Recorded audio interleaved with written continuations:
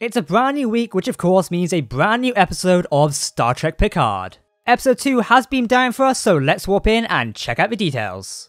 Hey everyone, my name is Captain Jack and welcome to Trek Central. Star Trek Picard Episode 2, titled Maps and Legends, has now aired on CBS All Access and CTV Sci-Fi Canada. If you're looking to keep up to date with all things Star Trek Picard, then make sure to subscribe to Trek Central here on YouTube. International viewers can watch Episode 2 via Amazon Prime Video on January 31st. As a heads up, our video here will contain spoilers for Episode 2 of Picard. Therefore, to avoid any spoilers, we recommend turning away now. With that out of the way, let's go! So we'll be breaking down the episode first, then moving to talk about our review of it. Before I do start however, I really want to get your feedback on what you personally thought of Episode 2 so far. For me, this is a great step forward and certainly builds the world of the series even more. This is really needed in my opinion. While yes, we do know a lot about the universe of Star Trek, we don't know massive amounts about what happened during this specific time frame of Star Trek. This level of world building and additional details is really appreciated to build up the core and background of Star Trek Picard, whether this be for the Romulans, Federation or Jean-Luc himself. Either way, I love it, and hope we continue to see some more attention to detail as we move forward with the series, and I expect we are. Jumping straight into our breakdown, the episode starts in a very interesting way. This is during First Contact Day on Mars in the year of 2385, the exact day of the attack on Mars. We see some brand new Starfleet starships in orbit which are protecting or escorting the Romulan relocation fleet. They look particularly interesting without a curved saucer. They remind me very much of some old John Eves concept art we've seen before. New Starfleet shuttles are seen. They're also based on some earlier John Eves concept art, such as the V-Class. This class was actually seen in the hangar of the USS Enterprise E during some concept art and a Ships of the Line calendar from a couple of years back. It's apparent that because it's First Contact Day, only a skeleton crew is working on this specific section of Mars. When you think about it, with minimum personnel around the shipyards of Utopia Planitia, this would be perfect time for an attack. Combined with what we know from Children of Mars, the recent short trek, this would make sense. Finally, we're introduced to what everyone has been calling the F8 androids. These are the F series of androids we saw in the trailer and give off a very Bruce Maddox vibe to them. We see them get activated and start their job. We get a feel of how limited these androids are due to their interactions with the crew, not understanding jokes, and acting much more robotic than Data ever did. This suggests they're not as advanced as Data, which obviously makes sense based on what we learned from the end of episode 1. The specific android, F8, returns to the crew compartment, and then a flicker of light activates in its eye. Probably due to being hacked or getting orders from somewhere, it's obviously an indication to us, the viewers, that something is changing inside it.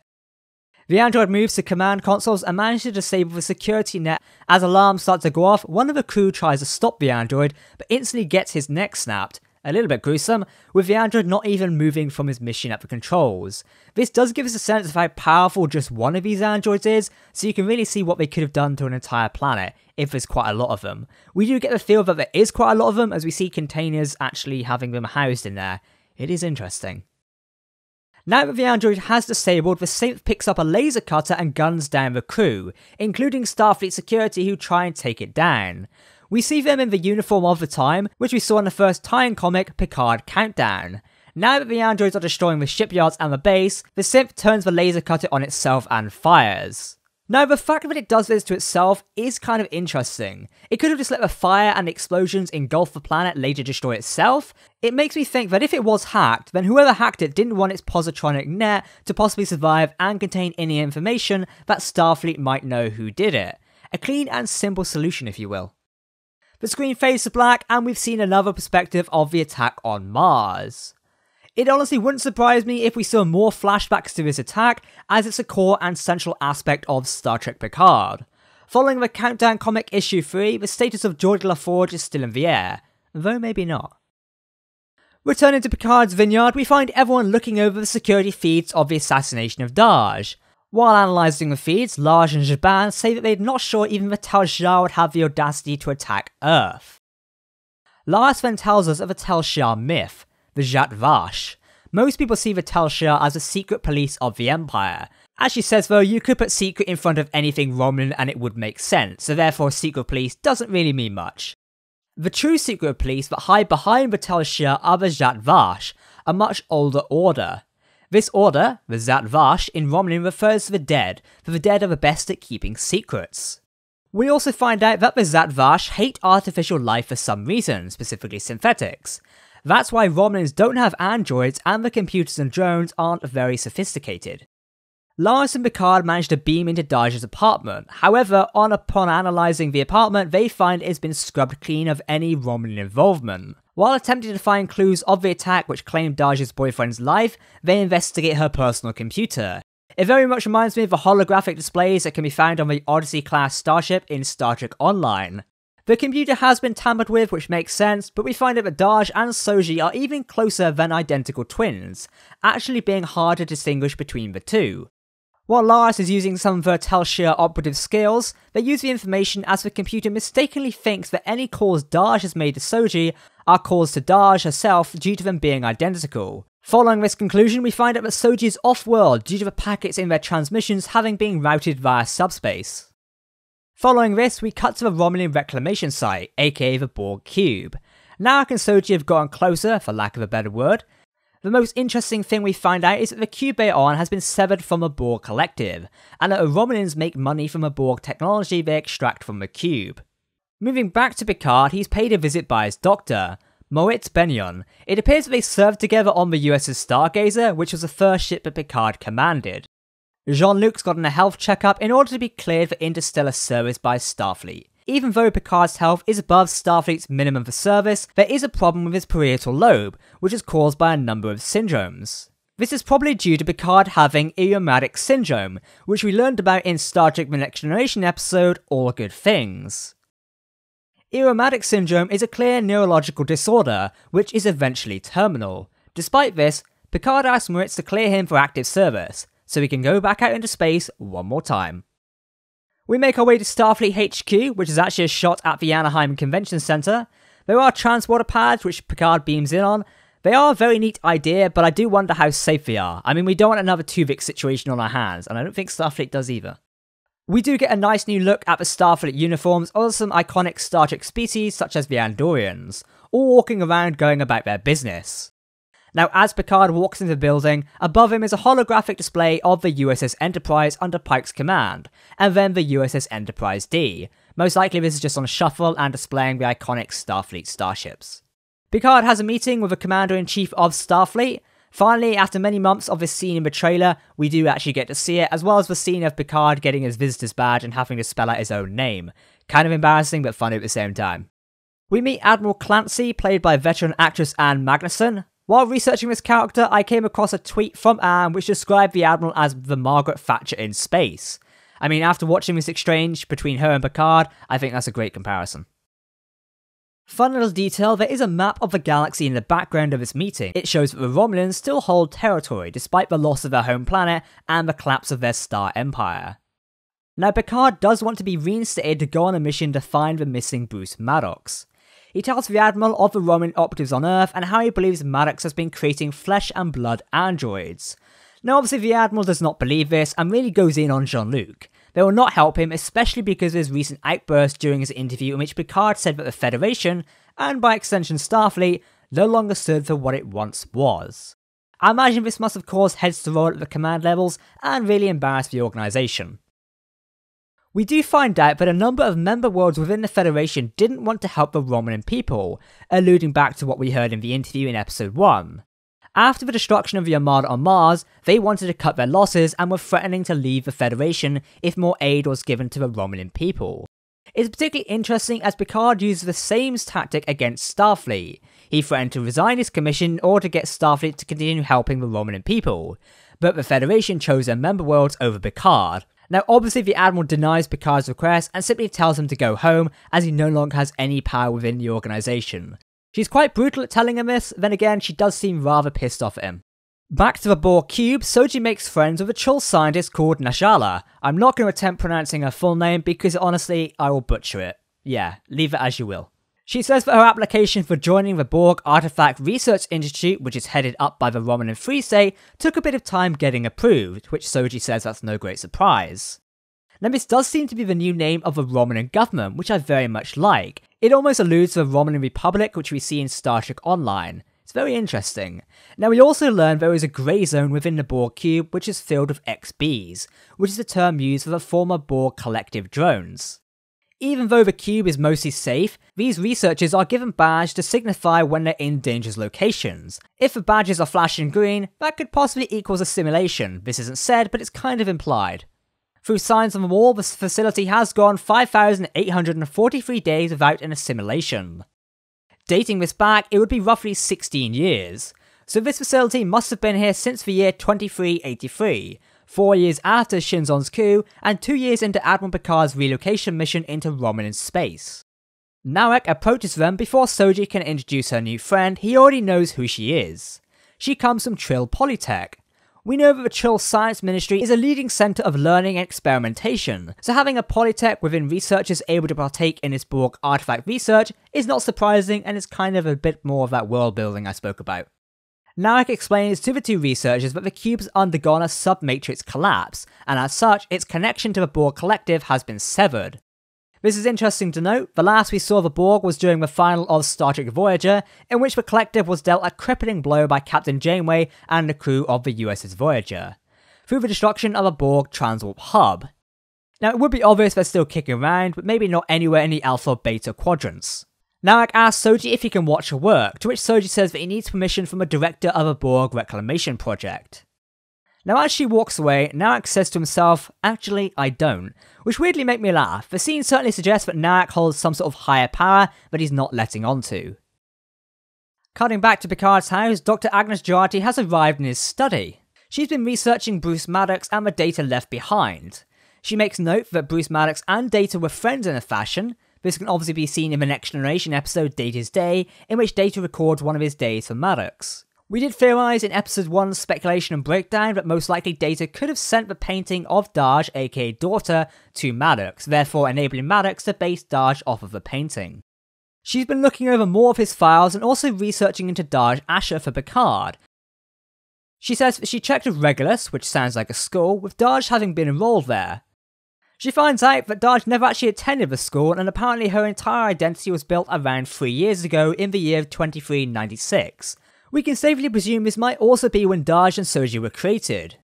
If so, we're getting more concrete dates as the series moves forwards. I can only hope that it sticks to this level of continuity. There's quite a few jumps here, so we move back to the Borg cube in which we finally see that Borg drones are being operated on by a rigid Romulan. This Romulan shows that we're not only going to see smooth four-headed Romulans, but also rigid ones as well, adding more continuity between the Romulans of the original Star Trek series and that of later series such as the Next Generation. While this Romulan doctor, apparently, is removing elements of the Borg drone, we learn that they've assimilated so many species that some of the Alpha and Beta quadrants have never met. Any Borg they don't know the species of are called the Nameless. After the procedure, Dahj goes over to the drone and says in Romulan, "You are free now, my friend." Following this scene, we get more of a build-up of this episode, mainly as Picard is standing in his study thinking about his future and most likely Dahj and her sister, who he needs to find. As the clock strikes 2100 hours, Jean-Luc opens up his desk drawer and pulls out a tin containing his old Starfleet communication badge. Walking out and looking up at the stars, he taps the badge and hails Raffi Musica. From the Countdown comic, we know that Raffi is Picard's former first officer from when he commanded the USS Verity. The plot picks up even more pace as we go back to Starfleet headquarters. Admiral Clancy contacts Vulcan Commodore O, informing her of a recent meeting which she had with Picard and the crazy theories he was spouting. I do get the impression that this Vulcan Commodore is part of Starfleet intelligence of some sort. She refers to Picard as the Hermit of La Barre. La Barre is actually the region in France where Jean-Luc Picard is from and where the vineyard is located. O hails for Lieutenant Rizzio and tells her to keep an eye on Picard and whatever he plans to do. It's revealed that Rizzio is actually a Zat Vash operative embedded into Starfleet and is somehow allied with this Vulcan Commodore. I do get the feeling that Admiral Clancy is unaware of his alliance between a Romulan and an apparent Vulcan. If so, something deeper is going on here. Back to Picard's vineyard, Laris is not exactly pleased when Picard reveals his plans to go out into space and find Bruce Maddox. It's sweet that Laris actually cares so much about Picard, and it really shows. Now, one of my favourite things from this scene is where Zhaban goes, "You can't go without us," to which Laris overreacts and hits Zhaban, telling them they can go and get themselves killed while she tends to the vineyard. This level of humour is quite fun because it's not that in-your-face humour, but casual stuff at the same time. Jabin actually makes a very good point of asking Jean-Luc if he can turn to any of his former crew members, naming Riker, Worf and LaForge. This actually confirms to us that Geordi LaForge did not die in the attack on Utopia Planitia. As it was First Contact Day, he's probably celebrating on Earth or doing something else. Following this, Picard goes in search of Raffi Musica, where he visits Vaki's rocks. We've seen this location so many times as acting as alien planets in Star Trek history, but seeing on Earth is quite a change. Now, on approaching this new habitat, Raffi comes out of a house with a phaser rifle and basically tells Jean-Luc to get back on that taxi and fly away. There is something deeper going on here, as in the Countdown comic we see that their relationship is very friendly. But moving forward now, we see the relationship has somewhat deteriorated rather rapidly. As Picard has his hands up in the air and is walking away, he simply says, "Secret Romulan assassins are on Earth," which I did find quite humorous, as Raffi does as well, because she lowers a rifle and asks Picard if he brought the 86, which I would gather is a good year of Chateau Picard wine. Back on the Borg cube, as Narek is making notes on Daj's XB procedure, Lieutenant Rizzio appears in hologram force, very similar to Shinzon's hologram in Star Trek Nemesis. She questions Narek's way of conducting this mission, to which Narek says that his approach is the best option at hand. Narek does make a rather objective comment on Rizzio's look and appearance as a human, particularly saying that he does not like the round ears, and that she looks like a plucked Waylac, which is probably some kind of Romulan bird or at least a species on their former planet, I'd imagine. Rizzio then tells that Commodore O is an ally, making me think that she's not Romulan at all. We've had many examples of Romulans entering into conspiracy with Vulcans, most notable during Star Trek Enterprise's Cyrenai's arc, in which one of the head of the Vulcan High Command, Administrator Vilas, was working with Romulan operatives to help them take over Vulcan in some manner. This could be a similar situation, or perhaps Commodore O has a similar anti-android sentiments to that of the Zat Vash, and their only goal is to get rid of these new flesh and blood androids. Maybe to stop a repeat attack on Mars? If the Federation are scared about another attack, enlisting a secret order would make sense. We learn that Rizzio and Narek are siblings, with Narek being their younger brother. What's even more interesting is that in the previous episode, Narek mentions that he has a younger brother, or rather had a younger brother, as he apparently died last year. We know from this episode that Narek is very secretive, and that he's a member of the Zat Vash, so we can assume that he was lying, or at least telling half-truths. Now, episode 2 of Star Trek Picard ends there. The episode was called Maps and Legends. Part of the title refers to the Tel Shar myth and the legend of the Zat Vash Order. Okay, now speaking about our review, overall I really enjoyed this episode. Seeing more of a Romulan relocation fleet was a bonus for me, as I love seeing more details of Star Trek starships, particularly this new type of Starfleet starship we've not seen before. I do hope we get to see a bit more of it, or at least a fleet in action, or maybe the actual destruction of the orbital shipyards. We've seen the destruction of Mars itself through, the flashbacks from Children of Mars, and also flashbacks in this, but we've not seen much of the attack on the fleet itself. I want to see more of that. Now, I'm really liking the feeling of this episode. Straight away we're back into the action and plot and feeling of last week's premiere episode. I'm already excited and intrigued by what is coming up in episode 3 of the series, especially as I'm thinking that next week we'll meet Hugh for the first time in over 20 years. Following the little trailer we do get at the end of the episode, we also meet Chris Rios next episode, and I'm excited to see how that goes. Picard is definitely trying to recruit people and put together a crew for his mission. World building and plot development seem to be the focus of this episode, which is great. The Tal Shar legend of the Zat Vash makes sense, and it's also very lore friendly. If you're wondering why we've never heard of him before in Star Trek history, then it's apparent in this episode. They're rarely mentioned and usually operate in intense levels of secrecy, and always clean up after their operations. Though maybe not in this case. The developments on the Borg cube are surprising. I do think this is some way in Hugh's Borg cube. The Romulans are assisting the Borg in some sort of way, by reintroducing them into a level of society by repairing what damage was done to them in the assimilation into the Borg collective. How this is working and why the Romulans are doing this, I have no idea. It's highly unlikely that the Romulans decide to drop in and casually start helping, so there must be some sort of operation or ulterior motive going on here. Episode 2 does leave me with many more questions about what is going on. The Romulans are up to something, the Federation's up to something, and Picard has a brand new mission which looks to be taking back to the stars. As I mentioned, I'm very much excited for what's in store. Alright everyone, that does wrap up Trek Central's review and breakdown of Star Trek Picard Episode 2. Tomorrow on Friday the 31st, we'll be breaking down the episode even more, to further analyse those little details you might have missed. If you're looking for a more casual discussion of Star Trek Picard Episode 2, then feel free to tune in to Trek Central live on Sunday at 9 PM GMT. discussing all things Picard Episode 2 and what's to come later this season. If you like this video and want to keep up to date with all things Star Trek news, lore and more, then make sure to subscribe to Trek Central here on YouTube. You can also follow us on social media for daily updates, as well as visit our website for weekly articles. We're also now rolling out our community Discord server, so come and join the party ahead of the new series. Oh, and before I forget, CBS have actually put the first episode of Star Trek Picard on YouTube apparently. I'll leave a link down below. Currently, as I've got the information in front of me, it does look like it's only available to US viewers, but hey, it's worth a watch if you are in the US. You can get a taste of Picard, let me know what you think of it. For now, I've been Captain Jack, thank you for watching Trek Central, and I'll of course see you very soon.